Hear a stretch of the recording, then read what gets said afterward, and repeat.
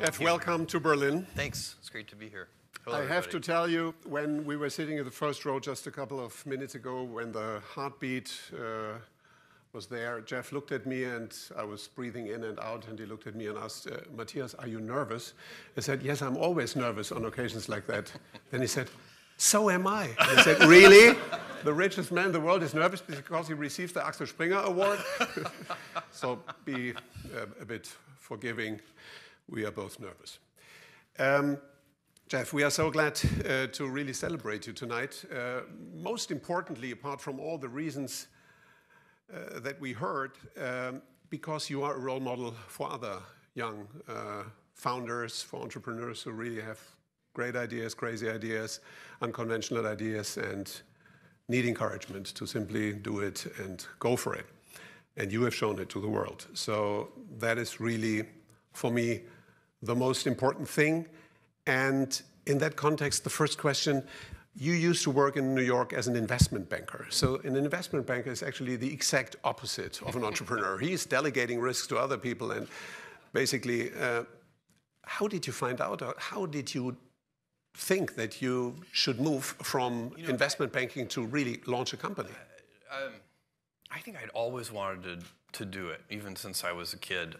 Had the idea. One of the people who every time I look at something, it looks like it could be improved. You know, there's something wrong with it. So I go through like, wow, how could this restaurant be better? How could, and so I've always had that kind of idea. By the way, before we really get into this, how about this amazing production that you and your team have put together? This is truly incredible for its originality. Like these boxes that you were filming live, that's just crazy cool. So thank you. Glad that you like it. Glad that you like it. And truly, it's incredible. But I think the great thing about humans in general is we're always improving things. And so entrepreneurs and inventors, if they follow their curiosity and they follow their passions and they figure something out and then they figure out how to make it better and they're never satisfied.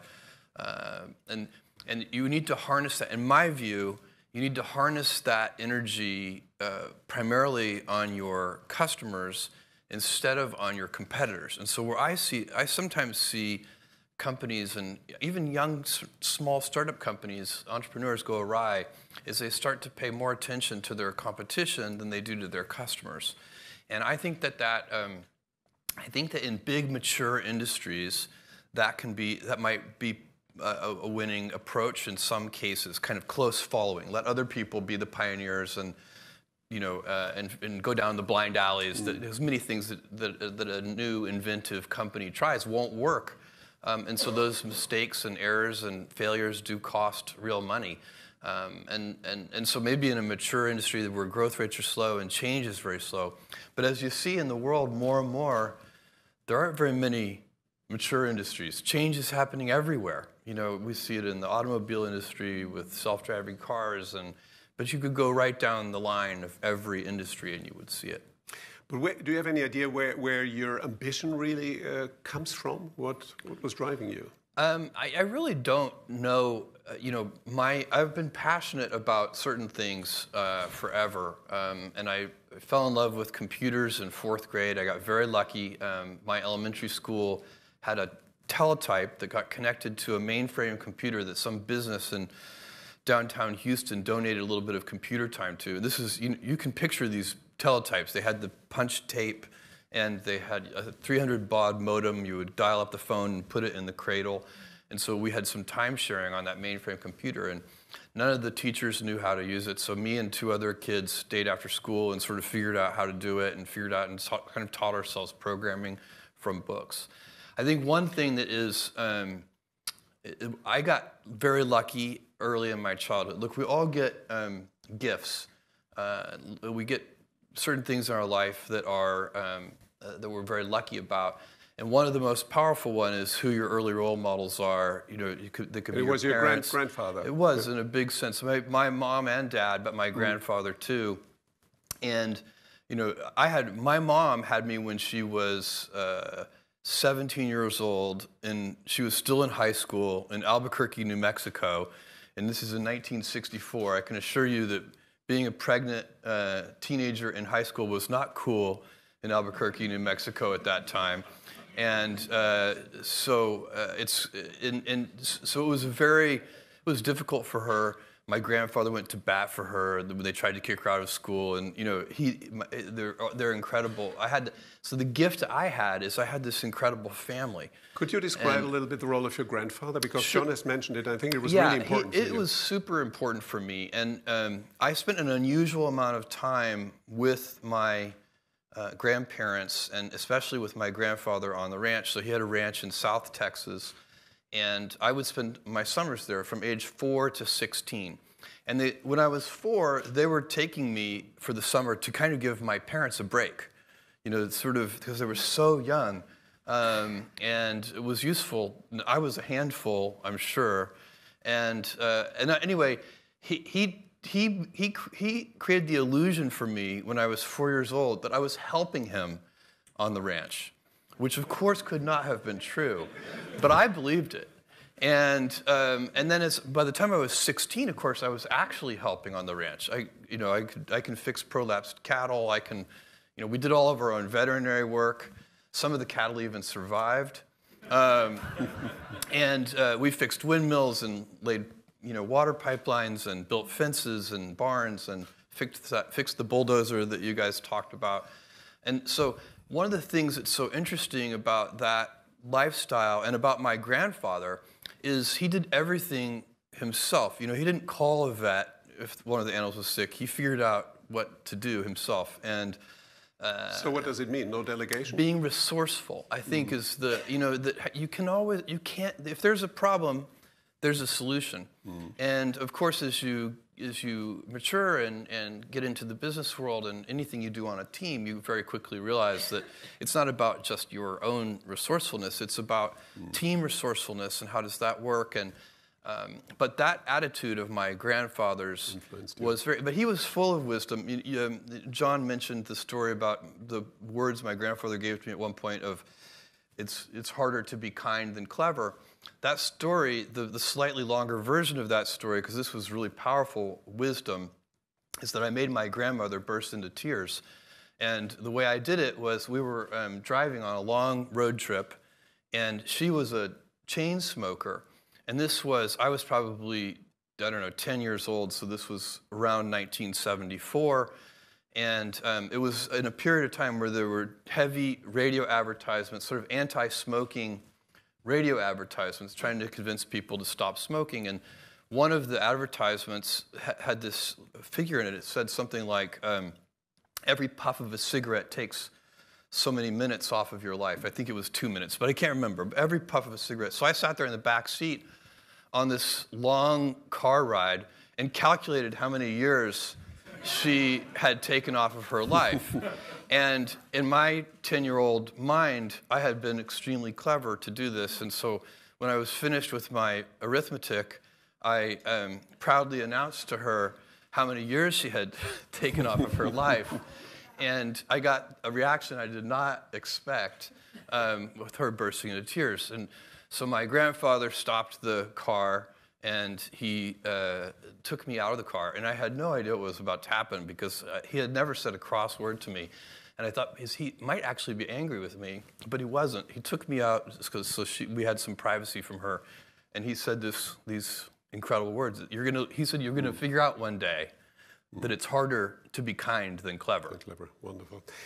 Actually, your brother also plays an important role. You have a very good relationship. Yes, is it actually true that he's still a firefighter? He is. He's a volunteer firefighter in Scarsdale, New York. He's also the funniest person I know. When I'm with him, I'm just laughing continuously. First of all, I'm a good audience. I laugh easily, but he is really very funny. And my sister too. We're all very close. And I have my mother to thank for that, because she worked hard to make sure as we grew up that we stayed close together. And she takes all the grandkids for 1 week every summer so that me and my sister and our spouses can go on a trip together. So we end up spending a lot of time together. Mm-hmm. For me, the most moving image that we saw tonight is the one that John showed, where you and Mackenzie are preparing the table, the famous table, which is very moving because it shows how he really started from the very scratch. I mean, and also it illustrates symbolically that it was the launch of Amazon was really something that you did together. Oh yeah, could you describe a little bit what Mackenzie's role was? Well, first of all, Mackenzie, you know, she had married this stable guy working on Wall Street, and a year after we got married, I went to her and said, I want to quit my job, move across the country, and start this internet bookstore. And Mackenzie, of course, like everybody that I explained this to, her first question was, what's the internet? Because nobody knew. This is 1994. And but even before she could say what's the internet, she said, "Great, let's go," because she wanted to support it, and she knew that I had always had this passion for invention and starting a company. And so, again, I think Mackenzie is an example of this. But I was talking about with my mom and my dad, who's a Cuban immigrant, and he came to the U.S. when he was 16 and refugee camp in the Everglades. They're so loving and supportive that when you have loving and supportive people in your life, like Mackenzie, my parents, my grandfather, my grandmother, you end up being able to take risk. Because I think it's one of those things, it doesn't, you kind of know somebody's got your back. And so it's just, I don't even think you're thinking about it logically. It's an emotional thing. So for me, really interesting. You think that unconditional love, if you feel and experience unconditional love, I think it helps you take risk in life. And by the way, I think it's probably true of all kinds of risks in life, not just starting a business. I mean, life is full of different risks. And I think that when you think about the things that you will regret when you're 80, they are almost always the things that you did not do. They are acts of omission. Very rarely are you going to regret something that you did and it failed and didn't work or whatever.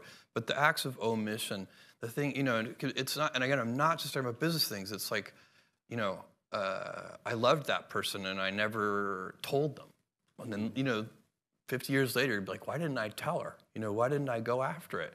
So that's the kind of life regret that is very hard to be happy about when you're telling yourself in a private moment that story of your life. So I think it's anyway. I've won that lottery. I won that lottery of having so many people in my life who have given me that unconditional love. And I do think, Mackenzie's definitely one of those. And so we moved, and then Mackenzie, who has basically no skill in this area at all, really, I mean, you're the least suited person for this. She did our accounting for like the first year. Was it the first year? Something like that. And she did it well. I mean, that's what's amazing. My wife is a novelist. She's won the American Book Award. Toni Morrison, the Nobel Prize-winning author, who was Mackenzie's teacher at Princeton. So did she suggest then to do a bookstore? Said on the Charlie Rose show that Toni Morrison, the Nobel Prize winner, said about Mackenzie that Mackenzie was her best student ever. And so anyway, Mackenzie is a very talented novelist, but she is not an accountant. But she pulled it off, and then just we all get done what we need to get done. Did she then suggest that you focus on book business at the beginning, being an author? No, I picked that was your idea. I picked books. It is true, she's a big reader. I'm a big reader, but that's not why I picked books. I picked books because there were more items in the book category than any other category, and so you could build universal selection. There were 3 million in 1994 when I was pulling this idea together, the 3 million different books active and in print at any given time. And the largest physical bookstores only had about 150,000 different titles. And so I could see how you could make a bookstore online with universal selection. Every book ever printed, even the out-of-print ones, was the original vision for the company. And so that's why books. And when did you know that Amazon is going to be something way bigger than just a bookstore? Well, I knew that the books, strangely, because I was very prepared for this to take a really long time. I knew that the books business was going to be successful in the first 30 days. I was shocked at how many books we sold. We were ill prepared.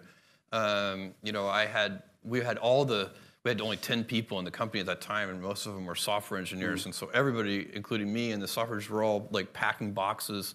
We didn't even have packing tables. And we were on our hands and knees on a concrete floor packing the boxes. And at about 1 or 2 in the morning, I said to one of my software engineering colleagues, I said, Paul, this is killing my knees. We need to get knee pads.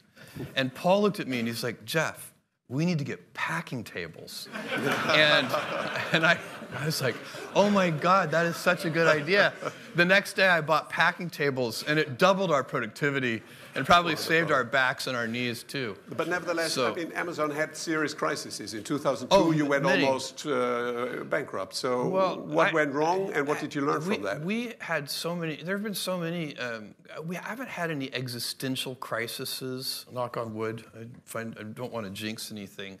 But we've had a lot of kind of dramatic events. I remember early on, we only had 125 employees when Barnes & Noble, the big United States bookseller, opened their online website to compete against us, barnesandnoble.com. We'd had about a 2-year window. We opened in 95, they opened in 97.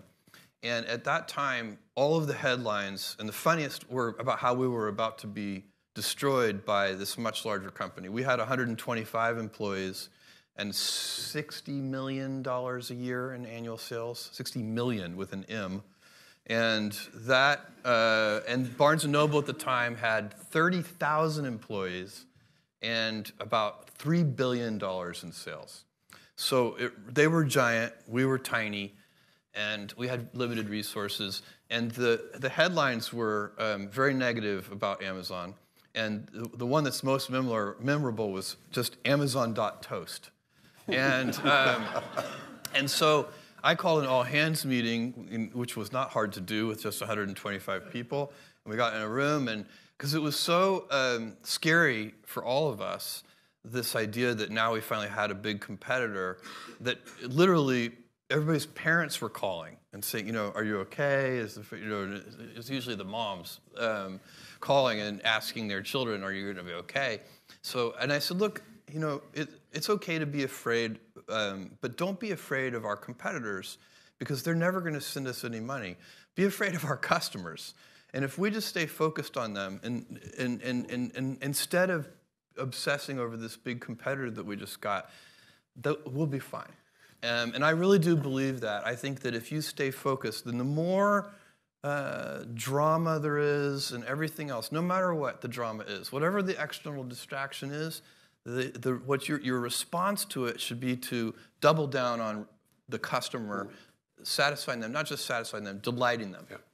Today, Amazon is employing 566,000 people. You're probably the biggest job creator of recent times.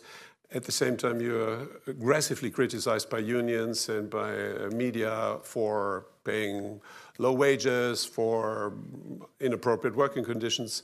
How do you deal with these accusations? Well, first of all, when any criticism, my approach to criticism and what I teach and preach inside Amazon is when you're criticized, first look in a mirror and decide, are your critics right? If they're right, change. Don't resist. Right? No. But not in this case. But we've had critics be right before, and we've changed. We have made mistakes, and I can go through a long list. Probably one of the early most painful ones. It's so stupid. It's hard to believe how we ever did it. But early on with the Kindle, maybe the first year of the Kindle or the second year of the Kindle, we had accidentally, illegally sold. Are given away, I guess, copies of the famous novel 1984 because it had a complicated copyright history. It was in copyright in the US and not in the UK or something strange like this. So it was in the public domain, but only in certain geographies. And we had screwed that up. And somehow, and this is a kind of mistake that only a corporation can make. An individual can't make this mistake because somehow it's like it happens at at the intersections of the different teams. So you've got the legal department saying, oh crap, we've made this mistake, and you've got the books team. Anyway, the answer that the company came up with was to, without any notice or warning, just electronically go into everybody's Kindle who had downloaded that book and just disappear it. So it would be as if we walked into your bedroom in the middle of the night, found your bookshelf, and just took that book away. And so it was so we were rightly criticized for that. It was and we responded to that. On the issue of working conditions, I'm very proud of our working conditions, and I'm very proud of the wages that we pay. You know, in Germany we employ 16,000 people. We pay at the high end of the range for any comparable work. So is it a union fight because the union want to make sure that you are unionized, or what is the real substance of the conflict? It's a good question. And this is in my longer version of how to deal with critics, because there are two kinds of critics. There are well-meaning critics who, they're worried it's not going to work, but they do want it to work. And so it could be, I could give you an example, customer reviews would be one of those. When we first did customer reviews 20 years ago, some book publishers were not happy about it because some of them were negative. And so it was a very controversial practice at that time. But we thought it was right, and so we stuck to our guns and had a deep heel on that and didn't change. But there's a second kind of critic, which is the self-interested critic, and they come in all shapes and sizes. You know, so they can be any kind of institution, competitors, of course. And so when you are doing something in a new way, and if customers embrace the new way, what's going to happen is incumbents who are practicing the older way are not going to like you. And they're going to be self-interested critics. And so you do need, as you're looking yourself in the mirror, to try and tease those two things apart. You know, in our view, you know, we have workers' councils, of course, and we have very good communications with our employees. So we don't believe that we need a union to be an intermediary between us and our employees.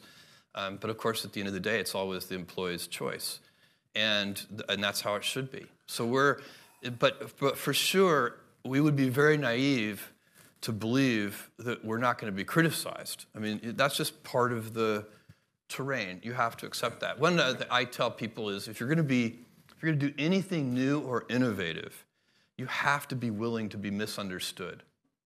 If you can't afford to be misunderstood, then for goodness sake, don't do anything new or innovative. Maggie Thatcher said leadership is not to be pleased by the moment. Perfect. But your most prominent critic at the moment is the President of the United States. People are even saying that he may be willing to prepare initiatives to break up Amazon because it's too big, it's too successful, it's too dominant in too many sectors, or for very other reasons. First of all, is this scenario of a breakup something that you take seriously, or you think it's just a fantasy? For me, again, this is one of those things where, you know, I focus on and ask our teams to focus on what we can control. And I expect, whether it's, you know, the current U.S. administration or any other government agency anywhere in the world, Amazon is now a large corporation, and I expect us to be scrutinized. We should be scrutinized. I think all large institutions should be scrutinized and examined. It's reasonable. And one thing to note about us is that we have gotten big in absolute terms only very recently. So we've always been growing fast in percentage terms. But in 2010, just 8 years ago, we had 30,000 employees. So in the last 8 years, we've gone from 30,000 employees to 560,000 employees. So for us, it's kind of, you know, in my mind, I'm still delivering the packages to the post office myself. You see what I'm saying? I still have all the memories of, you know, hoping that one day we could afford a forklift. And so obviously that's my intellectual brain knows that's just not the case anymore. We have 560,000 employees all over the world.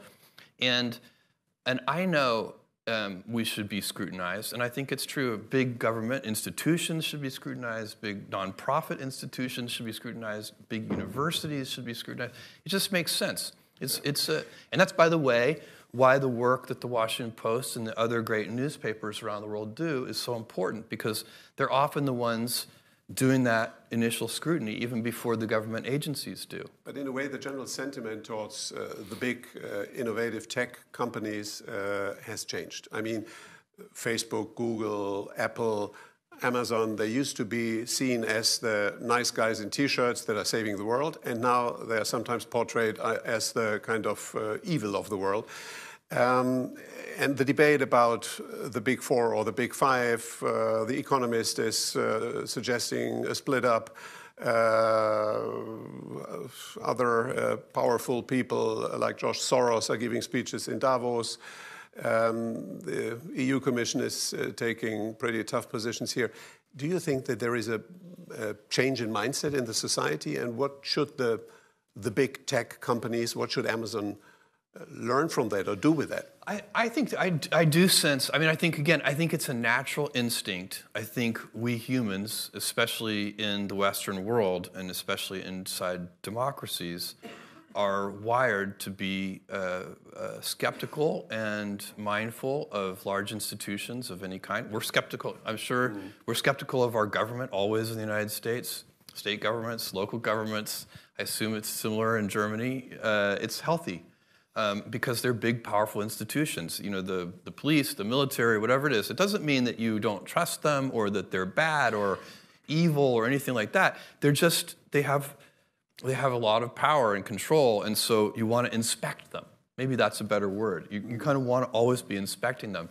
And I think if you look at the big tech companies, they have gotten large enough that they're going to be inspected. And by the way, it's not personal. I think where you can go astray on this if you're the founder of a company, one of these big tech companies or any other big institution. If you go astray on this, you might start to take it personally. Like, why are you inspecting me? You know, and I think that, you know, I wish that that people would just say yes. It's fine. The whole attitude towards data protection and privacy has always been different between Europe and the United States, but is also at the moment, in the context of Cambridge Analytica, changing in the United States. What are the consequences for a company like Amazon? I don't, you know, my view on this for Amazon. Is it hysterical or is it an appropriate? Honestly, I think this is one of the great questions of our age. You know, we have, I think of the internet. So the internet is this big, new, powerful technology. It's horizontal. It affects every industry. And then if you think of even more broadly tech and machine learning and big data and all these kinds of things, these are big, horizontal, powerful technologies. And in my view, so we've been at scale. The internet is quite old at this point. It's been around a long time. But at scale, it's really only been around, you know, 10 or 15 years. Because, you know, go back in time 20 years, it was tiny. And so at scale, the internet's been around only 10 or 15 years. And we haven't learned, as a civilization, as a human species, we haven't learned how to operate it yet. So we as a civilization are still figuring that out. And so it gives us fantastic capabilities. I mean, you know, the fact that I can look up almost anything on Wikipedia in 5 seconds is an unbelievable capability that just simply didn't exist 20 years ago. And so on and so on and so on. There's so many good things. But we're also finding out that these powerful tools enable some very bad things too, like you know, letting authoritarian governments interfere in free democratic elections around the world. This is an incredibly scary thing. So you are advocating a balance of, let's say, entrepreneurs who are really moving their businesses forward, politicians and regulators who are defining a certain framework, society, journalists who are asking unpleasant questions. So that's an ecosystem. My view on Amazon's role in this, which is what you asked me, is I think, first of all, we have a duty on behalf of society to try and help educate any regulators, give them our point of view on this sincerely, without any cynicism or skepticism. This is what we believe. And then, but it's not ultimately our decision. So we will work with any set of regulations that we're given. Ultimately, society decides that. We will follow those rules, regardless of the impact they have on our business. And we will find a new way, if need be, to delight customers. So we will always be, again, some of these things, what you have to worry about is the problem, what I would not want to see happen is that you don't want to block invention and innovation. So that's always one of the unintended consequences often of regulation is that it really favors the incumbents. Now, Amazon at this point is an incumbent, so maybe I should be happy about that, but I wouldn't be, because I think for society, you really want to see continued progress. You really want to see. So to the degree that we have regulation, you want to be sure that it is incenting innovation and not blocking it, while at the same time protecting it. But data security, privacy, encryption, how do you safeguard people's physical safety against terrorists and bad actors all over the world, and how do you balance that against privacy? These are very challenging questions, and we are running out of time. But we're not going to answer them in even a few years. I mean, I think it's going to be an ongoing thing for. But data security and privacy is going to be a competitive advantage for companies, or disadvantage if they are not respectful with that. I 100% agree with this, and I think with customers, one of the reasons we have been able to extend into new business areas and first new product categories, going way back, we just sold books, and then we started selling music and DVDs and electronics and toys and so on, and then we've extended into electronic reading with Kindle. The reason customers have been receptive, in large part, to our new initiatives is because we have worked hard to earn trust with them. Earning trust with customers is a valuable business asset. And if you mistreat their data, they will know. They will figure it out. Customers are very smart. You should never underestimate customers. People are getting hungry, but I have some brief questions left. You are preparing a second headquarters. It's going to be in the US. Why didn't you consider to do it in Europe? I wanted it in a time zone we looked at Canada, US, and Mexico. So it's not Toronto anti-Europe decision. It's not an anti-Europe decision. I'm glad to hear that. No. When you bought the Post, there were people saying, "Well, that's just a personal toy. He wants to have some political influence." Yeah. Other people thought that is a new strategic element of Jeff's strategy. Yeah. So what was it? Of course, you can explain things to people, but you can't understand things to people. And so I can, all I can do is say what really my thought process was. And I was not looking to buy a newspaper. It had never even crossed my mind. And so when the opportunity came up, because it only came up because I had known Don Graham at that point for more than 15 years. Any of you who are lucky enough to know Don knows that he is the most honorable gentleman that you'll ever meet. You know Don very well. He's a remarkable guy. And he so loved the Post that he believed, even though this was a huge personal sacrifice for him because it had been in his family for so long, that he needed to find a new home for it. There were certain purchasers he was hoping would not end up buying the Post because he wanted it to remain independent. Yeah. When he approached me with this, I said, I'm the wrong guy because I don't know anything about the newspaper business. And he said, that's okay, because we have a lot of people at the Post who know a lot about the newspaper business, and what we really need is somebody who knows something more about the internet. The Post was in very difficult financial position at that time.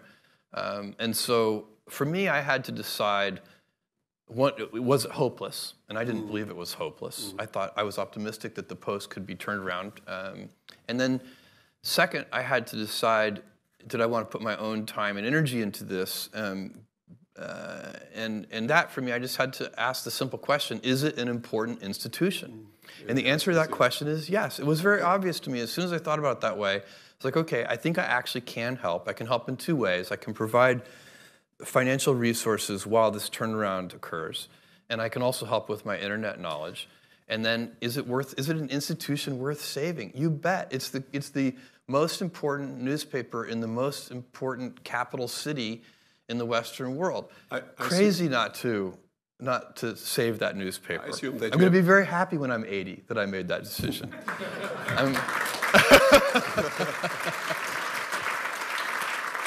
I assume that you have seen Steven Spielberg's film, The Post? I have.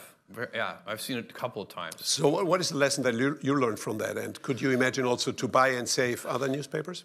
No, I get that request monthly. Yeah, I really do, and I tell them the Post is it for me. I'm not interested in buying other newspapers, but I watch that movie, and it's helpful. I love that movie, and also reading Katharine Graham's memoir, which won a Pulitzer Prize and is an amazing book, because it gets me ready. I as the owner of the Post, I know that at times the Post is going to write stories that are going to make very powerful people very unhappy. And are you upset if they are writing critical stories about Amazon, which they do? No, I'm not upset at all. When I first bought the Post in 2013, never. I would be humiliated to interfere. I would be so embarrassed. I would turn bright red, and it has nothing to do with. I don't even get so far. I just don't want to.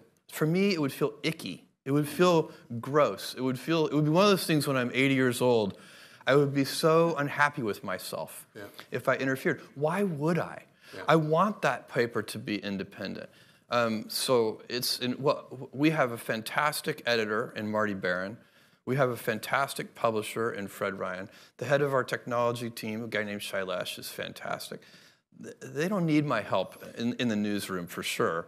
First of all, that's also an expert's job. It would be like me getting on the airplane and going up to the front of the plane and saying the pilots should move aside. Let me do this. No, you are not getting on an airplane, but you are sending rockets to the space. Yeah. Could you share with us briefly? That's the best segue ever, by the way.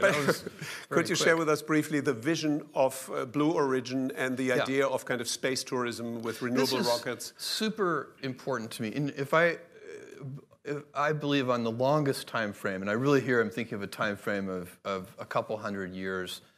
So over many decades, I believe, and I get increasing conviction with this with every passing year, the Blue Origin, the space company, is the most important work I'm doing. And so there is a whole plan for Blue Origin. So you'd say retail, online e-commerce, publishing, that's all less relevant than the space project. And I'll tell you why. And so first of all, of course, I'm interested in space because I'm passionate about it, and I've been studying it and thinking about it since I'm a 5-year-old boy. But that is not why I'm pursuing this work. I'm pursuing this work because I believe if we don't, we will eventually end up with a civilization of stasis, which I find very demoralizing. I don't want my great-grandchildren's great-grandchildren to live in a civilization of stasis. We all enjoy a dynamic civilization of growth and change, and let's think about what powers that. We are not really energy constrained, and so let me give you just a couple of numbers. If you take your body, your metabolic rate as a human, as just an animal, you eat food, that's your metabolism, you burn about 100 watts. Your power, your body is about 100, it's the same as a 100-watt light bulb. We're incredibly efficient. Your brain is about 60 watts of that. Amazing. And so, but if you extrapolate in developed countries where we use a lot of energy, on average in developed countries, our civilizational metabolic rate is 11,000 watts. So if in a natural state, where we're animals, we're only using 100 watts. In our actual developed world state, we're using 11,000 watts, and it's growing. For a century, or more, it's been compounding at a few percent a year, our energy usage as a civilization. Now, if you take baseline energy usage globally, across the whole world, and compound it at just a few percent a year for just a few hundred years, you have to cover the entire surface of the Earth in solar cells. So that's the real energy crisis. And it's happening soon. And by soon, I mean within just a few hundred years. And so we don't actually have that much time. So what can you do? Well, you can have a life of stasis where you cap how much energy we get to use. You have to work only on efficiency. By the way, we've always been working on energy efficiency, and still we grow our energy usage. It's not like we have been squandering energy. We have been getting better at using it with every passing decade, and still we grow it. So stasis would be very bad, I think. Now, take the alternative scenario where you move out into the solar system. The solar system can easily support 1 trillion humans. And if we had 1 trillion humans, we would have 1,000 Einsteins and 1,000 Mozarts and unlimited, for all practical purposes, resources from solar power and so on. Why not? That's the world that I want my great-grandchildren's great-grandchildren to live in. And by the way, I believe that we will move all heavy, in that time frame, we will move all heavy industry off of Earth, and Earth will be zoned residential and light industry. And it will basically be a very beautiful planet. We have sent robotic probes to every planet in this solar system now. And believe me, this is the best one. But when can it is not even close. But Jeff, when can I buy the first ticket to do a little space tour? tour? We're going to be, so the first tourism vehicle will, we won't be selling tickets yet, but we may put humans in it at the end of this year or at the beginning of next year. So it's very concrete. concrete. And then we're getting very close. We've been working on it for more than 10 years. And we're building a very large orbital vehicle. We've been working on that for more than 5 years. It'll fly for the first time in 2020. And the key is reusability. So you mentioned it. We cannot, this civilization I'm talking about of, getting comfortable living and working in space and having millions of people and then billions of people and then finally 1 trillion people in space, you can't do that with space vehicles that you use once and then throw away. It's a ridiculous, costly way to get into space. The most recent thing that Amazon is planning is home robots. Yep. So I assume it's more than Alexa walking. So what's the vision behind it? I saw that rumor in the press, and I can't comment on that. Okay, I see. So it seems to be very serious. Jeff, you are one of the most long-term thinking entrepreneurs. If it is about companies and products and services. If it is about philanthropy, you recently said that you're a very short-term thinker. You really want to deal with the now and here. Yeah. Can you explain that approach? I think that's also very innovative. I'm going to end up doing a mixture of things. We started doing in Seattle, there's a homeless shelter called Mary's Place, run by a woman named Marty. And that has really impacted my thinking on this issue. Because what I'm seeing is that when you, of course, I'm in favor of all the, long-term oriented philanthropy also is a good idea. So I'm not against that. It's just I'm finding I'm very motivated by the here and now there. So seeing, a lot of the homelessness that Mary's Place works on is transient homelessness. So when you go study homelessness, there are a bunch of causes of homelessness. Mental incapacity issues are a very hard to cure problem. Serious drug addiction, a very hard to cure problem. But there's another bucket of homelessness, which is transient homelessness, which is, a woman with kids, the father runs away, and he was the only person providing any income. And they have no support system. They have no family. That's transient homelessness. You can really help that person. And you, by the way, only need to help them for like 6 to 9 months. You get them trained, you get them a job. They're perfectly productive members of society.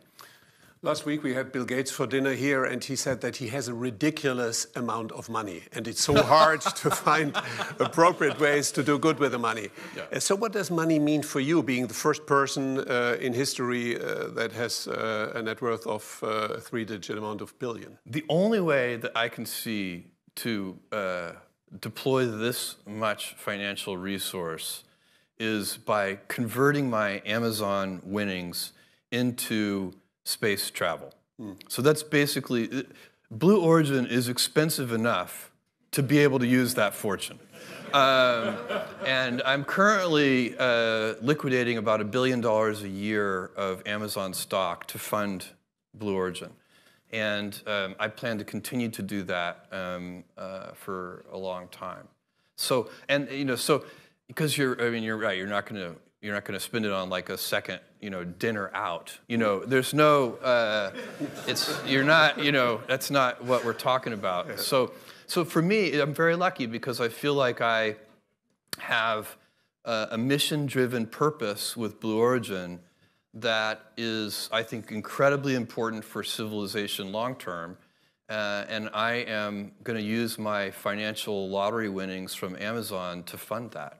With regard to your personal lifestyle, there are no guilty pleasures that you are doing unreasonable things with money? I don't think they're that guilty. I mean, I have lots of pleasures, and we just came back from an amazing trip with the kids. Mackenzie and I did. She planned the whole thing. It was her birthday trip, but she planned it all. We went to Norway for 3 days, and we stayed in an ice hotel. We went dog sledding.